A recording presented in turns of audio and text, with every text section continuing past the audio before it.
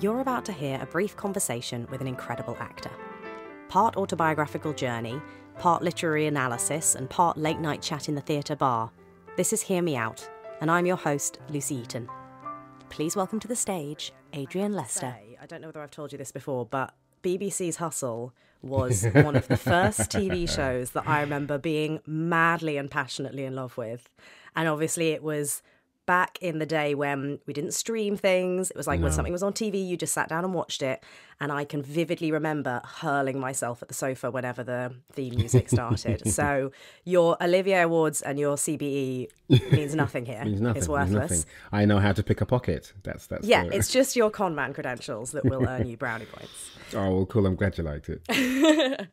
But from one sort of fourth wall breaking piece of entertainment to another, you want to talk today about Cost of Living, which is by Martyna Majok. And this was the 2018 Pulitzer Prize winner for drama. And then you were in it at the Hampstead Theatre in London in 2019. Yes, when we were still going to the theatre, directed by Ed Hall. Oh my God. It was I'd never worked at Hampstead before.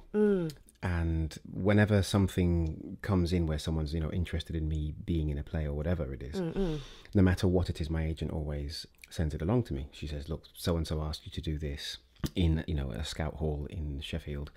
Do you think that? And I'd go, do you know what? Let's say a nice no. I just don't feel that I'm ready for that at the moment.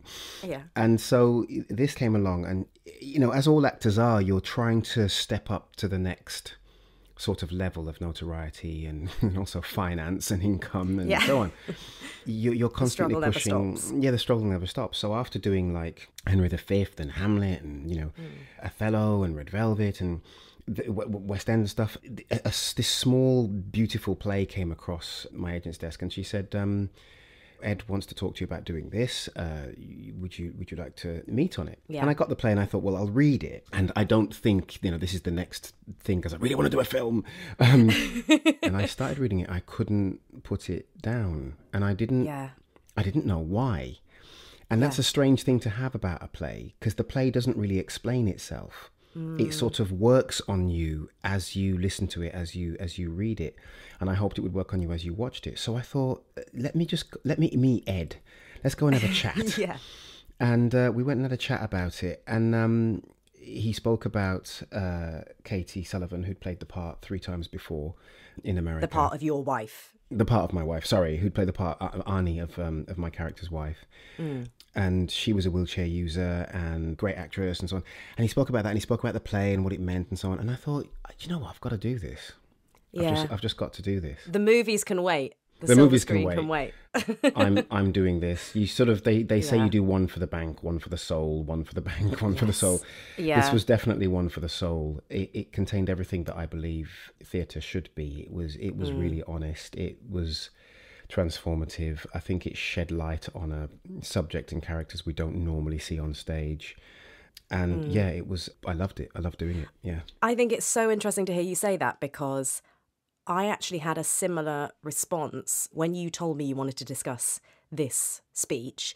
And for people who don't know the play, it's the prologue, isn't it? It's the opening speech. So yes, actually, it's the opening speech, yeah. So not knowing the play myself, I actually didn't know it.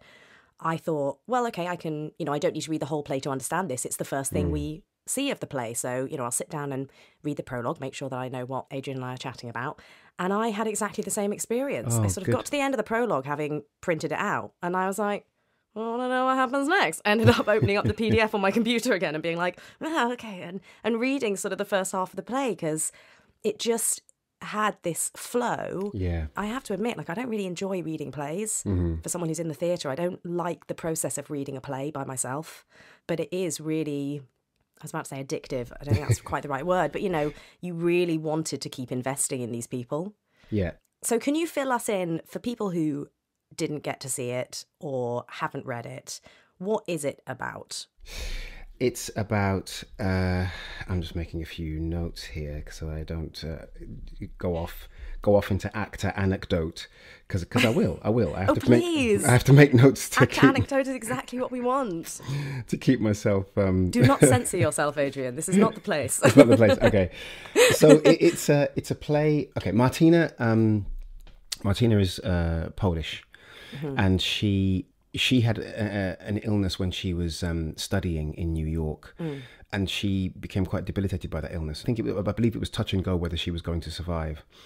And then after she finished her studies as a young student, she worked as a care worker. And so she observed firsthand the daily process of looking after someone who was a wheelchair user who wasn't physically able to do all of the intricate things you need to do to take care of yourself. And she did that day in, day out. And I believe for a little while she had that done for her. So she was in a kind of a unique position to understand what that felt like. It's a four-hander. The cast was Emily Barber, Jack Hunter, who has cerebral palsy and was a wheelchair user in the play, although not in life he isn't. And Katie Sullivan, who is an actress, and she actually is an Olympian as well.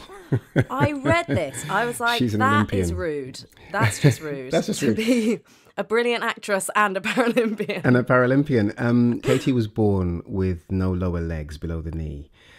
So to say, I mean, she's often called an amputee, but that's not strictly correct because her legs have not been amputated. But, it's a way to describe, what people sort of see when she's walking. She walks on blades when she's walking, or on computer-controlled lower legs that are amazing. Wow. And they can sense when she's leaning, more weight on one than the other, and they sort of connect to each other via microchips. And we live in the future. She calls herself the bionic woman sometimes. So it was an eye-opener for me because I'd never worked with actors who were physically challenged in that way. And the view of the world that the play shows you about their lives is so clear and so strong. And then you're in the rehearsal room with actors who are sharing stories about what that's like. And Jack Hunter's sister is a wheelchair user, although he isn't.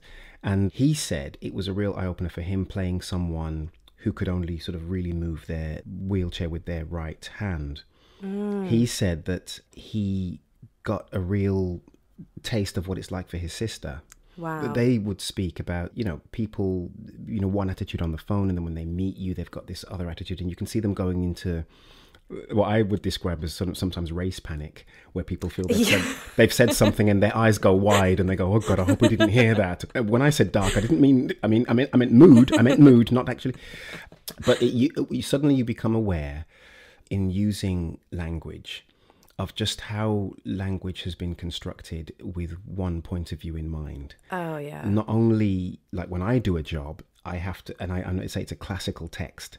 You don't have to read very far into the classical text before you come to a bump of colour where black is just negative and bad and horrible. And you go, I understand it and it's all, fine. And that's what we used to say. But now, when we know much more about our world, and our world looks very, very different, it kind of pings out at you. Yeah, absolutely. And such is the same when talking to Katie, and you just have to, you just have to run around with it for a bit, and you just have to get it on its legs and just try and, it's all these little phrases we use without using physicality to describe a mood or a feeling, rather than, being more specific with our words. It's a strange thing to discover. So why this speech? What is so magical about this speech? Because I feel like actually when you read the prologue, I wasn't aware at that point that this was a play that was going to focus actually on disability versus able-bodied people or caring. Yeah. None of that comes up in this prologue, does it? No, it doesn't. It doesn't at all. You just for firstly, why the prologue? The prologue sticks out in my mind because it is 1, 2, 3, 4, 5, 6, 7. 7 pages. I know. Some of them have just fallen on the floor in like a gust of a breeze in the room I'm in. So there's 7 pages of I was going to say monologue that starts the play, and I would every night I would just get these butterflies in my stomach as I was just preparing to go on. And I wanted to ask that. I was going to ask, was it nerve-wracking? It was nerve-wracking. And I love those little bits of our job where you get tested. I would hate to be in a job where you just sort of did kind of the same thing every single day. That's just me. That's what I'm like. I need to be sort of challenged a little bit and shaken awake. and so I'm waiting to go on stage, and I've got my phone in my hand and a bar stool, and that's what I had to have as my props. And I'd walk out, and every night I would just launch myself into this 20-minute speech, as if I'd walked into a bar and I was just talking to, 3 or 4 people who happen to look friendly, and Eddie just walks up and talks to them because he needs to talk to them. But the thing is, he's at that point, the play flips backwards and forwards in time. So at that point, Arnie, his wife, is dead. He is mourning her. He's going to tell people the story of, how it happened and why he feels so sad. But there's a note that Martyna writes at the beginning of the play. She says, self-pity is not a currency for these people. Self-pity is the worst thing. Humor is the best thing. So Eddie is incredibly sad. He's incredibly lonely. He's a recovering alcoholic, and he's desperate for a drink. He's desperate for company, and he misses his wife so much, and he feels incredibly alone. But the last thing he does in that speech is mention it. He doesn't want to say, I feel lonely, I miss my wife, will you please talk to me and help me, because I don't think I'm going to last very long. He doesn't say any of that. It's like everything that he doesn't say is the most important thing about the speech.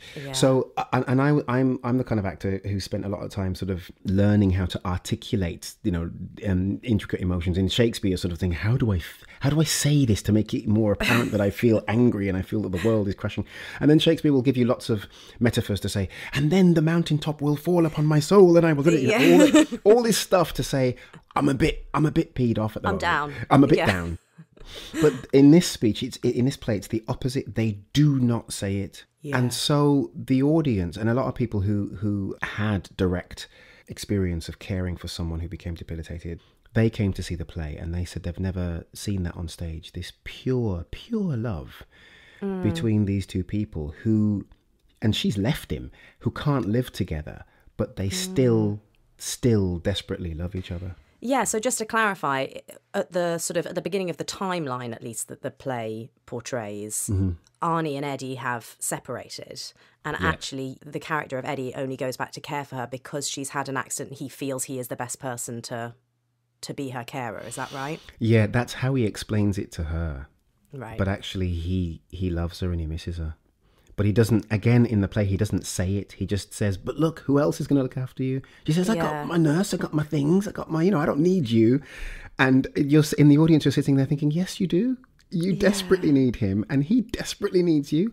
We realised that the most secure and powerful character in the play was a wheelchair user with cerebral palsy who was studying at, is it Yale? I think he's studying at Yale. He's really rich and he's well off.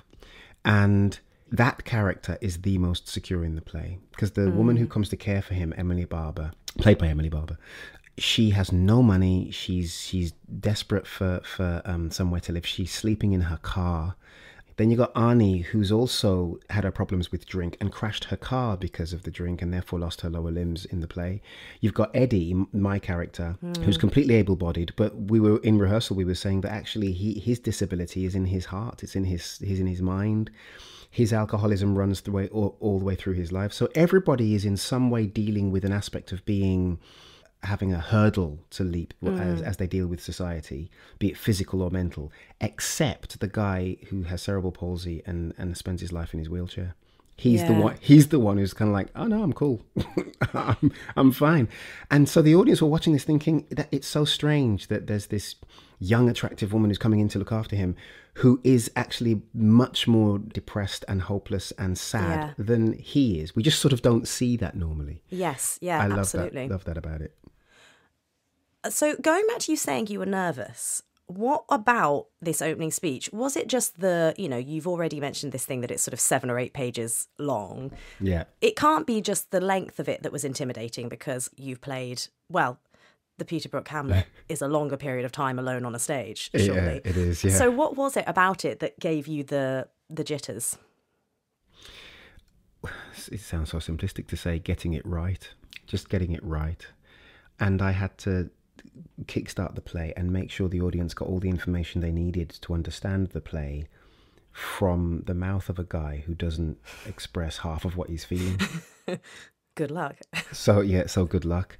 It was like walking a tightrope, and was one of the most difficult things I've done. And did you said about it being like a tightrope, did you have nights where you felt you walked it beautifully and nights where you fell off? Like, could you feel a difference? Could you feel the sort of minutiae having an impact? Yeah, I could feel those tiny changes having an impact on the audience. And sometimes you had audiences that didn't get it. They didn't know what it was. And some audiences, you walk out and you look at them and you begin to chat and they just get scared. They go right back in their seat and go, no, he's talking to me. Yeah, no, you can see it. It's gonna make fun of one of us. One of us is going on stage. Something bad's gonna happen, and people get fearful. Yeah. And there were some nights where I came out and I began, and the audience would right there, leaning forward, listening to every single word, and you could tell when I hit a conclusion of a thought, there would be this little reaction, a little intake of breath, or a little release, something that just said, "Oh, you're really listening to everything I say, so this is going to be easier today." Yeah, it was an interesting run. Sometimes the matinees, a lot of actors get through the matinees because they've got another show to do in the evening. Yeah, but the matinees were some of the most powerful performances, because the matinees are normally you're playing to an older crowd in the theatre. And in these matinees, because we were dealing with human frailty and love and loss, I suppose simply because of the age, the words were more poignant to that age of audience than a younger audience in the main. And a lot of the matinees were quite powerful. We actually had exactly the same thing with Joe Egg. Oh, I remember right. thinking it was the only time that I've ever done a play where like the matinees were something I almost looked forward to more. They seemed to land a bit more. But yeah, I guess it's the age-old problem or challenge as an actor is like, even if you can feel that the audience isn't maybe giving you what you wanted them to, you've just got to carry on. You've got to trust the process. Yeah, trust the process. Just do the speech as you'd planned to do it, and not try and veer off to please. I often get that feeling of being like, you don't like me today, and what can I do to please you? And then it just ends up being crap. Why didn't they laugh?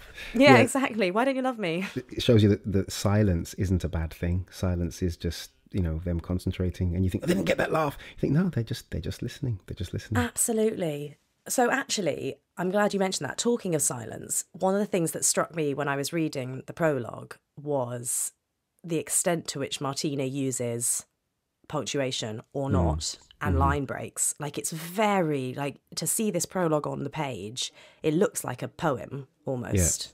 Yeah. She shifts lines so frequently. How did you find that? Did it feel like a real sort of guiding hand? It was terrible and difficult, because you mentioned poetry, but just like poetry, it's a lot of disjointed thoughts and non sequiturs just following on from each other. So I had to, this is going to sound so terrible, I had to learn the music of it, if you know what I mean. Yeah. Rather than the beautifully written progressive lines of thought, every thought completed before moving on to the next one. Yeah. He speaks just like, you do in real life, I suppose. Yeah. He'll set up a clause. He'll go, the first time I was on the bus, it was terrible because, see, I like to go for a walk. and you're just going, what about the bus, man? What finished the thought of the bus? And when I'm out for a walk, I saw this guy, and this guy had a dog. And dogs, don't you love dogs? Dogs are just these kind of, and I start going, what? Where am I going? And then he'd go back, and suddenly he'd finish off the story about the bus. Which is how real people speak. But learning that was a nightmare. So I had to I put this speech in my headphones. I read it through and put it in my headphones. And I had it playing daily for about a week, 2 weeks before we started rehearsals. So that by the time I walked into rehearsals, this speech was learnt. I didn't want to spend any rehearsal time trying to learn the lines. But we had about 3 sessions on it just to get it right. But the words I had down. Yeah. How did your understanding of it change? You say you had a few sessions on it. When you first read it and when you learnt it, obviously, did your understanding of what was going on change radically? Yeah, it did, because of Ed Hall, really. He would look at me and just say, okay, too much, pull back. I know what you mean, too quickly, which is... It's something that I do a lot. I like to think that I've got lots of tools and I can bring them all out to show and to, fill a character out. And Ed would sort of go, okay, yeah, too many tools. In some ways, the inflection was too clear. Yeah. This has got to be a discovery for the audience. Almost. Make me work. Don't hand it to me on a plate. Yes. So, which is, of course, I think more in keeping with what Martyna meant. And it is that really. He never once says, I'm sad, I'm lonely, please help me. Yeah. But you see it all the way through until he gets to the end and he's just, Well, I was about to say, I sort of love that he keeps offering to buy people drinks, doesn't he, during the speech? And the final word of the speech is please. Yeah. Who's this poor guy? Yeah.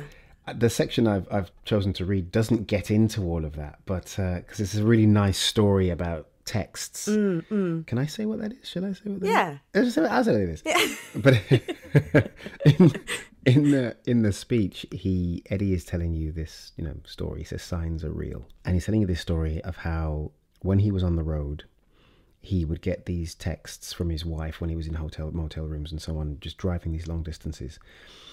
And he's on his own in the motel room, and thoughts would start to pull him down. And it was at that point he would always reach for his drink. And he talks about how his wife would text him at those points. Arnie would text him and say, "Hey, how you doing?" And it would just pull him up. Yeah, yeah. And then after she died, he then texts her on her number that he's got in his phone. "Hey, how you doing? I was thinking of you. Put in a good word for me with Jesus." Those kind of things. So he's trying to make light of the fact that he's missing her so much. He's texting her. And then one night, his phone goes bzz, and he gets a text from her number. And he said he freaked out. And at which point he's telling the audience, "Listen, I'm not stupid. I know this isn't my wife, okay? Just so we can clear that up. She's This isn't dead. a ghost story. This isn't a ghost story. This is not my wife. But, it's a thing. It's a thing. So because it's a thing, he texts back, "Hi," and the person says, "Where are you?" And he goes, "Home." And this person says, "I'm in a bar in Williamsburg. Do you want to come over?" kind of thing. So he goes, "Okay." And that's the bar that he starts the speech in at the beginning of the play. So that, and he describes how he got there, but he gives you a real sense of his life as he does. It's a beautifully written speech, and it's a part that I was so lucky to play. Well, then, shall we hear it? Is it time? Yeah. We've had a lovely chat about it. All right, so this is just I think about 3 minutes taken from the middle of this opening monologue. Okay. Signs are real. This I know because, you see, I used to drive trucks cross country. Loved it. Loved every aspect of the job. The scenery, every aspect. Oh, the fucking scenery. Utah? Jesus age, man. Utah's gorgeous and no one even knows. But then I got popped for a DUI. Yeah. In a car. Blocks from home. Lost my CDL. Schitt's Creek. So, I got the memories and some unemployment. But that life is good for people. I was thankful for every day they ain't invented yet the trucker robots. That life is good. The road, sky, the scenery, except the loneliness. Except in the case of all the, loneliness. See, this was what my wife was good for. Not that this was the only thing, but everyone what's married, there's, the fuck days, like, fuck, what did I do? What did I actually fucking do here? Because, you married a person, and a person's going to be a person even if they're married. Hey, that's a lesson. That's a lesson for your life right there. But still, I still loved her. She would text me on the road at night in motels, which alone can be, can drum up certain feelings. This is why there's Bibles in motels. We're all of us in motels on the road to somewhere we ain't at yet. And that makes us feel feelings. Roads are dark and America's long. And I mean, this wasn't poetry, these texts. This wasn't like,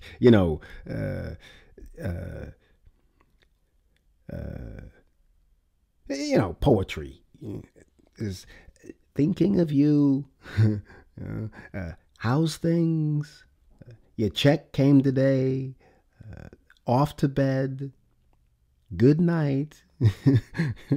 That little buzz in my pocket or on the nightstand, that's the rope gets tossed down to you at the bottom of that well when the thoughts come.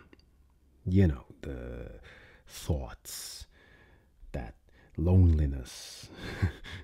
The texts, they're like, climb on up out of there, They're like, get up out of those thoughts, Cause thinking of you. Thank you so much. That just put the biggest smile on my face. It's lovely that he spends so long trying to entertain the people that he's with. Yeah, you feel it. You want to smile along with him. You want to sort of go along, like help him tell his story. I completely agree. Ed brought that up in rehearsals. He said that there's something, we sort of look at you with a bit of disbelief, and which is nice for the part, because we always judge people by how they look and how they seem. And so when we look at this person who's obviously very warm, obviously very likable, it can't compute that person could feel so lonely. Yes, that's interesting. That's part of the puzzle. And I grew a beard and let my hair grow for the part. And I spent ages putting little flecks of grey in it. Little flecks of grey, just to make myself look a bit older. You are so committed. Some say it was natural grey, but I put it in every single night. I put it in. So I've got this huge beard and this hair. And then I had to go and do a reshoot on a part that I've done previously, which was a sort of like, I think about a week before the end of the run. And so I go off and I have my hair completely cut and tidied and sharpened up. I go completely clean shaven. And then I come back to continue the run. And it just felt wrong. Katie took one look at me and went, this is weird. That's not him. Yeah. It actually felt really bad because I looked like someone who'd got up and shaved that morning and had tidied their hair and really took care of their appearance. And that just isn't the guy. No. It completely broke the reality of it for a bit. So anybody who saw that performance, I apologise for not being hairy. I should have been hairier. And I apologise for my lack of hair, but I hope you still got the play. Those little details make such a difference, don't they? They do make such a difference. There have been parts where I've been given fake nails, and not that an audience can really even see the nails from where they are, but actually for me and for the other people I'm on stage with, it's like the difference in the way that you carry a thing, or that you pick something up, or that you touch a person changes when you've got these little daggers on the end of your fingers. Exactly. When I was doing Rosalind, I grew my nails long, and it did. It's a wonderful sentence to hear you say. When I played Rosalind, when I played one of the best parts ever written for a woman on stage, I grew my nails long, and it completely changed the way I use my hands. It softened my wrist. Yeah. And then my elbow went in as I used my hands, because I had to be careful not to. Yes, you almost have to pat things front on, don't you? You have to use the pads of your fingers, which actually tucks your elbows in. Yeah. Well, Adrian, this has been absolutely delightful. Oh, cheers. It's been great talking to you. Lovely. Lovely talking about a play of a morning, and thanks for introducing me to it. Oh, brilliant to talk to you. Hear Me Out is a Lucy Eaton Productions podcast. Music composed by Tristram Kay and artwork by Rebecca Bright. If you've enjoyed what you heard, please subscribe. And I know it's a mini faff, but if you're listening on Apple Podcasts, a rating and a review would mean the world. Finally, you can find us on social media at Pod Hear Me Out, and we're on YouTube, where you can catch visual clips of the show. Right, that's it. Lucy Eaton, exiting stage left.